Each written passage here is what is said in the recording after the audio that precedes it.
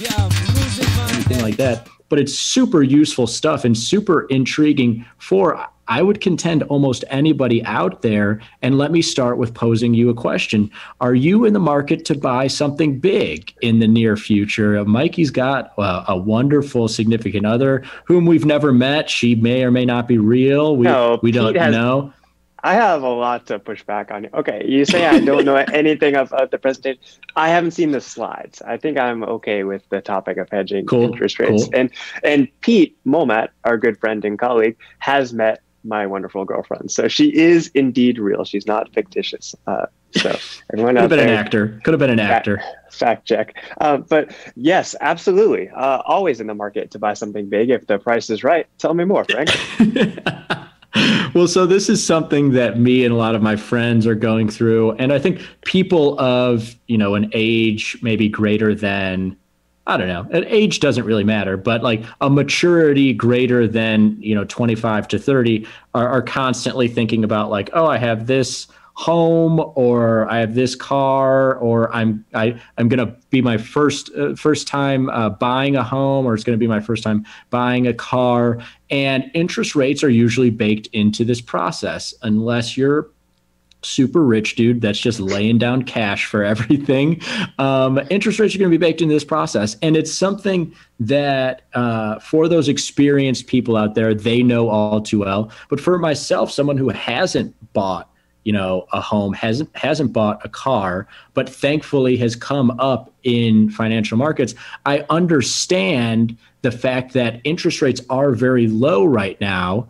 And they, by all accounts, today's movement aside and what Fed Chair Powell has said today, pushing aside all that short-term movement, in the medium to long term, they're likely to move higher off of these lows. And so you think to yourself, like, if I'm going to buy a home and I need to take out a loan to, pay for the entirety of that home, there's going to be an interest rate involved. And if I'm not doing so today with 10-year rates and 30-year rates near all-time lows, I'm doing it in 6 months from now. Well, between now and then, those rates could move higher. Like, this is a fear that I think is very real in a ton of people. And I'm sure you are a little bit privy to as well, being around markets and maybe thinking about potentially buying a place or a car in the near future. Absolutely. It's something that I think a lot of people overlook, and there's a really neat use case of direct pure play interest rate futures at the small exchange. Yep. One of the reasons being, and we bring this up because when you purchase a big item, you're most often going to have to finance it, and the rate attached to whatever financing you get is directly tied to these treasury interest rates that the small exchange products track. So, I mean, you look at a 30-year mortgage rate is like 2.5%. If 10-year interest rates move higher, or 2 years or 30 years, that mortgage rate is also going to move higher. So we're talking about a direct relationship between a home financing cost or big purchase financing cost and treasury costs. That's exactly right. Like, it's different. It's a different rate. Absolutely. When you're buying, mortgage-backed security, these rates are different than treasury rates. Absolutely. They're going to be most likely higher. If you get a lower rate, let me know. But they're going to be a little bit higher. But just like you said, Mikey, like, everything is tied to this benchmark of the 10-year. Like, almost every loan here in the U.S., from cars to mortgages to student loans and everything else, is going to be somehow tied to this, with the idea in mind that, like, okay, if a 30-year mortgage rate is like 2.5% and 10 years right now are at 1.3%, then if 10 years go from 1.3% to 2%, that mortgage rate is likely going to go from 2.5 to 3 or 3.5 or even 4%. They're going to move up and down in tandem. And this can freak some people out, especially when you tell them we're at a historical low in rates. A lot of people will be like, oh, well, I need to buy right now. Like, if I was going to buy in 6 months from now or a year from now, I need to apply this historical low in rates sooner rather than later. And what you can do is you can hedge that movement in rates.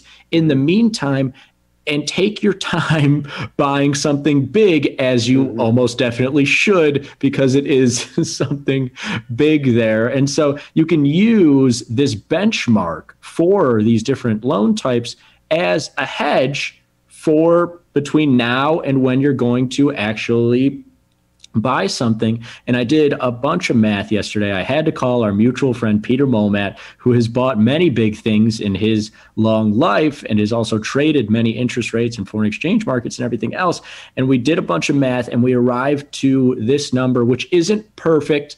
There's a lot of assumptions baked in here, but one S10Y contract is equivalent to about $5,000 in loan amounts. So what does that mean? Well, that means if I intend on taking, $50,000 worth of, mortgage, whatever loan type in 6 months from now, I can hedge that with about 10 S10Y contracts, buying those 10. And so an increase in interest rates between now and then should actually hedge out, when I finally take that loan out in 6 months from now, the increase in rates between now and then that I'll pay for potentially the next 10 or 30 years down the line. You can buy these S10Y futures to hedge rises in rates between now and when you buy, and take your time and feel comfortable with that. Does this all make sense to you? Yeah, this is really an interesting use case. You're using the future for really what futures were created for hundreds of years ago, is hedging.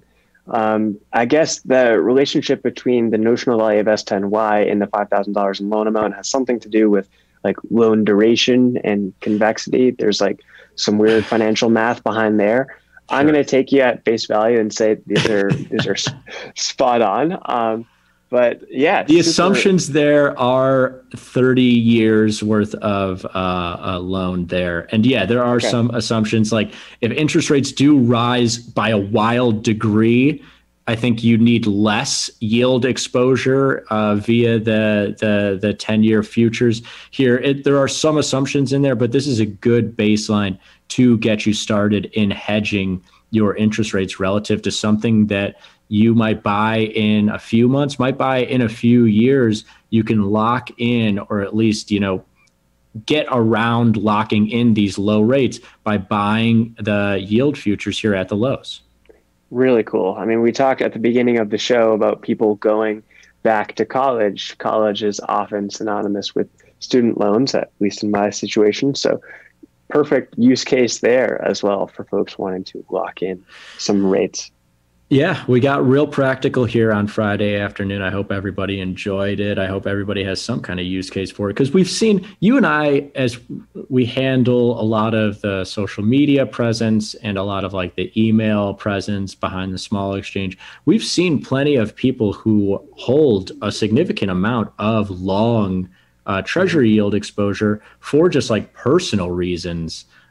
So I don't think that this is crazy by any means. I hope some people maybe think about these things because I've been thinking about it recently in my own personal life. And the last thing you want to do is feel rushed into doing something that is a big decision like that. But anyways, Mikey, thanks so much for joining me here on Friday afternoon. I think you probably have some big decisions in front of you, such as what tacos you're going to eat. What kind of tacos did you get here on Taco Friday?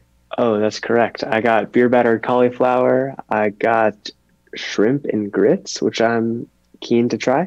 And I got some fried fish, something. So yeah, a whole eclectic variety of tacos. Very excited to dig in. Very cool. And our intern Glenn, his favorite, he picked the place because he's in love with this chicken and waffle taco that this place does.